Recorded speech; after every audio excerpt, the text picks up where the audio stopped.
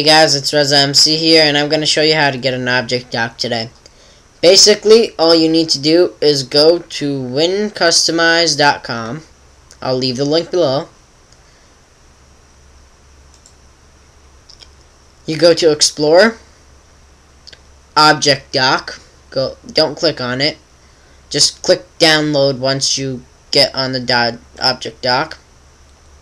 If you want to pay to get the plus version, you get more stuff like tap docks, multiple docks at once in screen, ability to auto hide your dock, or more mouse over icons, effects, task grouping, system tray support, fly on menus, and hotspot activations. These are for the plus. It's $19-20, but the free one has the basic ones that you usually use.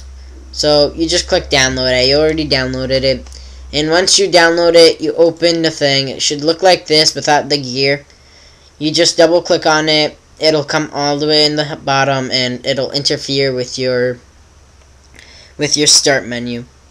So what I like to do with my start menu, I just right click on my start menu to get started with it, and go to properties and just click auto hide the taskbar, which, as you can see right now, my taskbar isn't, but where I go to my start menu or my taskbar where it usually is, it comes up when my mouse goes all the way down. So I just auto hide the taskbar, and once you open the object dock, it should have my computer, the documents, my pictures, and some of the stuff you could already add for yourself. Like, as you can see, I already added mine. It'll have your internet, but you could delete the internet it already has and put the browser you usually use, which is mine is Mozilla Firefox.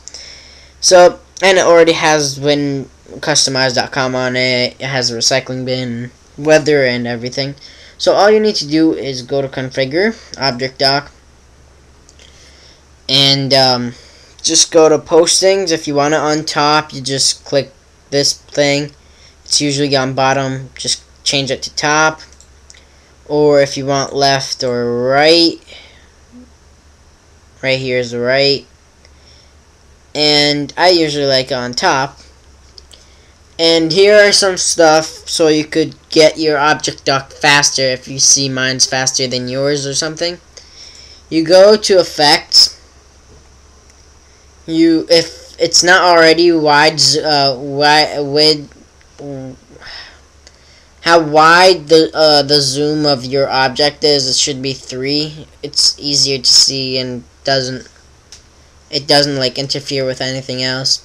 On quality and smoothness, it's usually on recommended for you guys, but change it to very fast. And all you need to do is just do that. Click OK. Once you click OK, you should restart, but restart it after you're done with everything. You could change the theme of you could change the color of your object dock also, but where you could go here.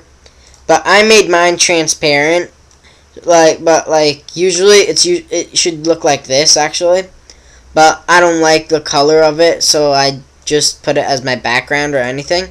You can also change the thing of it so it looks cooler or something. Every time you change this, change it into another one. But if it's like this, I just changed mine to transparent so it looks like it doesn't have it. So it's cooler. And once you do that, you just close it. And you restart your computer. Once you restart your computer, it should already come up by its own.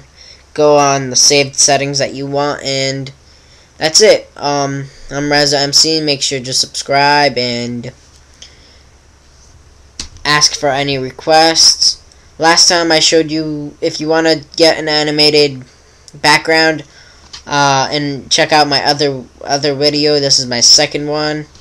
As I promised on my first one, I would help you guys get an object dock like I had.